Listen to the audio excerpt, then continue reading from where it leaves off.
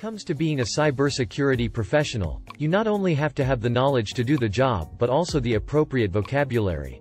This is hardly a surprise since whenever a new field of expertise arrives on the scene, it inevitably spawns new words, acronyms, and phrases. By being able to converse in the language of cybersecurity, you project an image of experience and competency, which can be reassuring to customers. After all, explaining that the system is experiencing a data breach thanks to spyware uploaded by a black hat hacker sounds like you know what you're talking about, and also implies that you can handle the problem. Explaining that the computer thingy's not working good because a bad guy who doesn't work for the company has put something bad in it won't foster much confidence. With that in mind, here are the top terms you should know. Number 1. Authentication. The process of identifying a user's identity, making sure that they can have access to the system and/or files. This can be accomplished either by a password, retina scan, or fingerprint scan, sometimes even a combination of the above.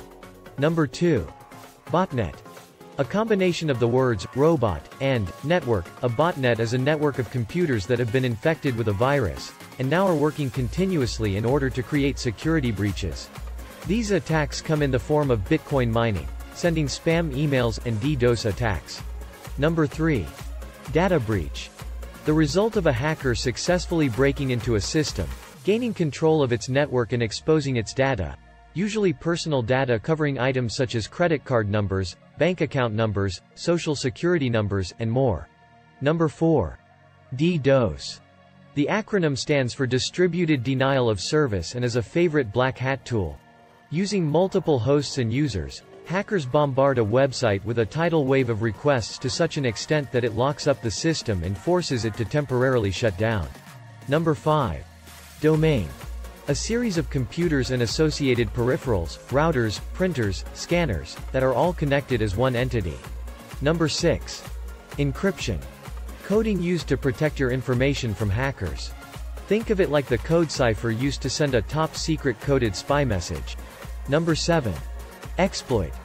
A means of attack on a computer system, either a series of commands, malicious software, or piece of infected data. Note that in this context, exploit is a noun, not a verb, as in, the hacker used a malware exploit to gain access to the credit card server. Number 8. Firewall. Any technology, be it software or hardware, used to keep intruders out. Number 9. Black hat hacker. Any hacker who attempts to gain unauthorized access to a system with the intent to cause mischief, damage, or theft.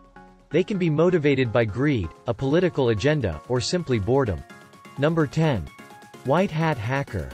A hacker who is invited to test out computer systems and servers, looking for vulnerabilities, for the purposes of informing the host of where security needs to be buffed up. They are benign hackers, personifying the old axiom, it takes a thief to catch a thief. Sometimes called ethical hackers. Number 11. Malware. A portmanteau of malicious and software, describing a wide variety of bad software used to infect and/or damage a system. Ransomware, worms, viruses, and trojans are all considered malware. It most often delivered via spam emails. Number 12. Man-in-the-middle attack. An attack on the middleman, in this case, defined as the Wi-Fi system that connects users to the internet. Hackers who commit man-in-the-middle attacks can break the Wi-Fi's encryption and use this as a means of stealing your personal data because they're now in the system. Number 13. Phishing. A scam where a hacker poses as a legitimate business or organization, especially credit card companies, banks, charities, internet providers, other utilities, in order to fool the victim into giving them sensitive personal information or inducing them to click a link or attachment that ends up delivering malware. Some of these schemes are extremely well done, others are sloppy and amateurish and can be spotted with just a little extra vigilance. Number 14. Ransomware. A form of malware that hijacks your system and encrypts your files, denying you access to them until you send money to unlock everything. In other words, it kidnaps your computer and holds it for ransom, hence the clever name. Number 15. Spoofing. Sadly, this has nothing to do with Weird Al Yankovic doing a parody version of a popular song. Rather, it's when a hacker changes the IP address of an email so that it seems to come from a trusted source. Number 16. Spyware. A form of malware used by hackers to spy on you and your computer activities. If a mobile device such as a smartphone is infected with spyware, a hacker can read your text messages, redirect your phone calls, and even track down where you are physically located. Number 17. Trojan horse. Yet another form of malware, this one a misleading computer program that looks innocent, but in fact allows the hacker into your system via a backdoor, allowing them to control your computer. Number 18. Virus. Malware which changes, corrupts, or destroys information, and is then passed on to other systems, usually by otherwise benign means, e.g. sending an email. In some cases, a virus can actually cause physical damage. Number 19. VPN. An acronym standing for Virtual Private Network, a VPN is a method of connecting a series of computers and devices in a private encrypted network, with each user's IP address being replaced by the VPN's IP address. Users get internet anonymity, making it difficult for hackers to attack. Number 20. Worm. Malware that can reproduce itself for the purposes of spreading itself to other computers in the network. Particularly nasty, worms can either be simply a means of slowing down a system by eating up resources, or by committing exploits such as installing backdoors or stealing data. Number 21. Cloud. You already utilize cloud computing if you use Gmail for email, Google Drive for document storage, or Netflix to stream your favorite movies. These services are all built on the cloud. Cloud computing is providing on-demand services over the internet. If you want to run a business and you need to keep user data and you decide to do it on a hard drive, you will need a lot of storage space and a tech staff for it. Cloud service providers like Microsoft Azure, AWS, and Google Cloud, which offer on-demand services and are both cost-effective and low-risk in terms of security, make this procedure simple. Number 22. Rootkit.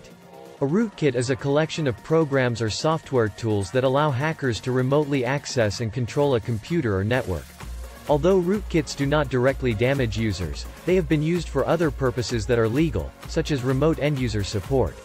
However, the majority of rootkits either leverage the system for additional network security attacks or open a backdoor on the targeted systems for the introduction of malware, viruses, and ransomware.